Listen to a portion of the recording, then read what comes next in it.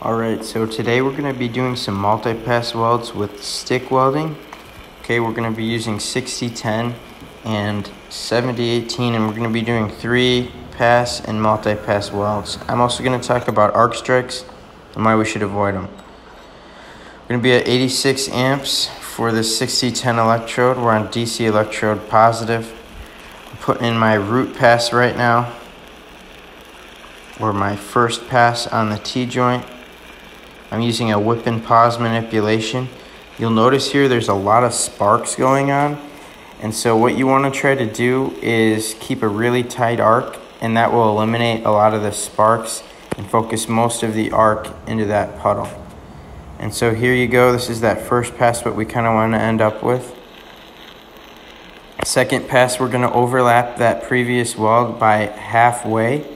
And we're going to cut that weld in half. And then the weld metal that we're going to be putting onto new metal is going to be about 1/8 of an inch. So when I chip off that slag, it should come off easy, and I should barely be able to see that first pass with my second pass. And then for that third pass, very similar to the second pass, I'm going to pause a little longer at top, and I'm going to cut that second weld in half. And then half of the weld I deposit will be onto new metal on the top leg of the fillet weld.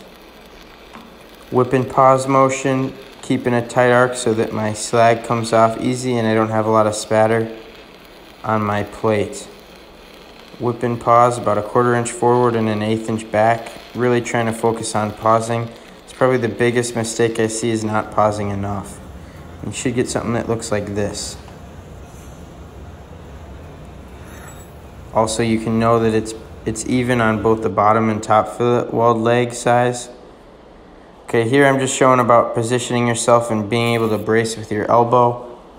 Really important. Another important thing is if you're working off of a table, try to get that piece that you're working on close to the end of the table so you can burn a whole stick electrode.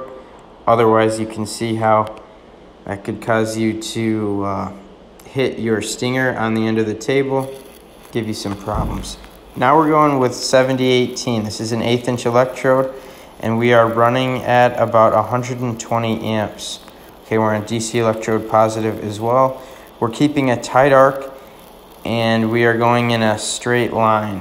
Okay, and a technique I learned from watching some videos from Welding Tips and Tricks on YouTube is just that you can almost lay that rod into the joint and let it burn by itself if your amperage is set properly. And that's kind of what I'm doing here. I'm letting it do its own thing, keeping a really tight arc and letting that weld puddle build up accordingly.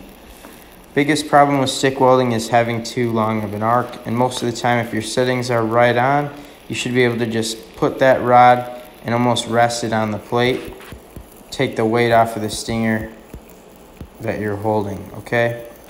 You can see the slag starting to peel off. That's because we don't have undercut and we're going slow enough with a tight arc.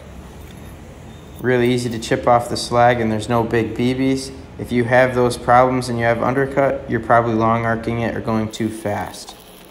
Here's the second pass.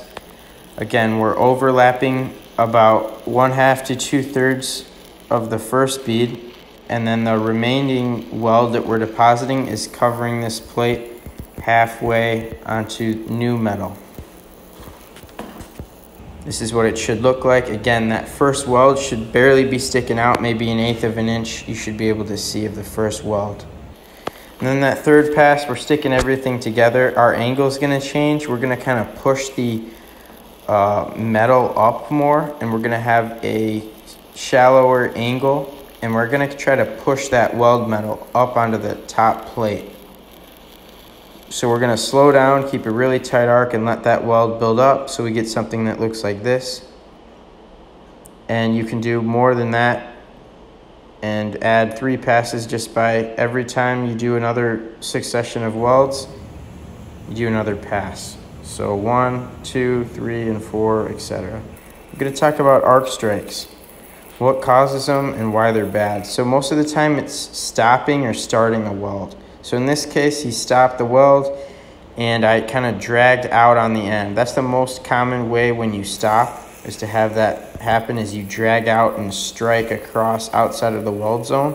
So to fix that, you're going to try to pull out exactly in line with your stick rod, not from the side.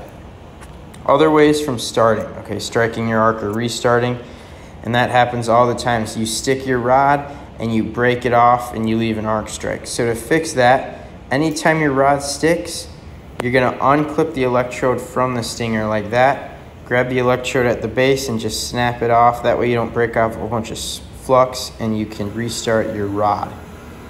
Here's what happens if you put an arc strike outside of the weld zone. You prematurely heat up an area and you can cause stresses that aren't needed, especially on high strength carbon steels. This is extremely critical and can cause failure. Even if the weld is great, if you have an arc strike, you're going to have problems.